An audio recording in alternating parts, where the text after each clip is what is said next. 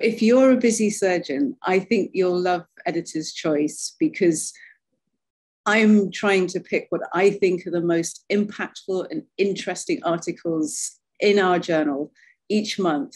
The work that will really change how you think or maybe even change your practice.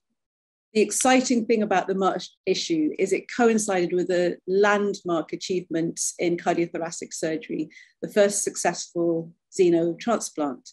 And we've curated 3 editorials that really allow you to understand the ethics of xenotransplant, the context in terms of the historic research that led up to that, and a very pithy summary of the science behind it.